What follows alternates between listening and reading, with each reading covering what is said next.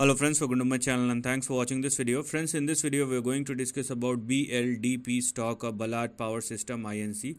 Now if you are looking at this stock, it looks like that the stock has completed its correction. Let me show it to you what is actually happened and what will probably happen going forward. Okay, so let's discuss about let's recap the entire story.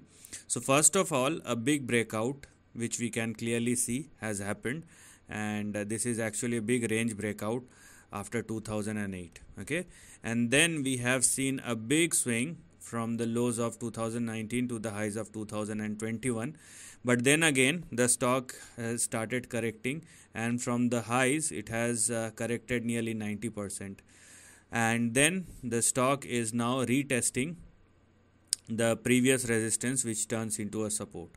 So what should we do right now? Okay, so let's focus on this range which I'm going to discuss, and this range will act as a base for Bldp stock moving forward. So if the stock continues to sustain above 5.35, it means the stock is ready for an up move. Very simple. And what one must not do, please don't go below $4, which is your support, and 3.44, which is your stop loss. If the stock started closing below 3.44, the upside is over. Very simple.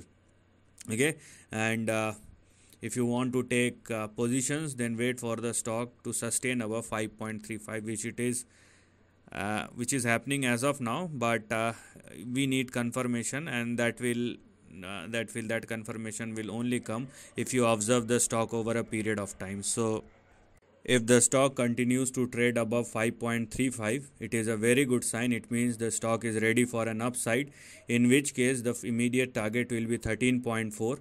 After that we will move towards the high of 2021, and it will be in between $37 and $44.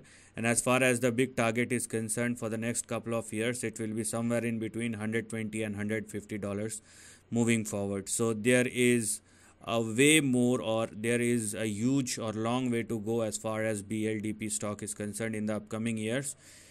You just need to focus on one thing, and it's sustainability above 5.35. So this is the end of the video. Thanks for watching.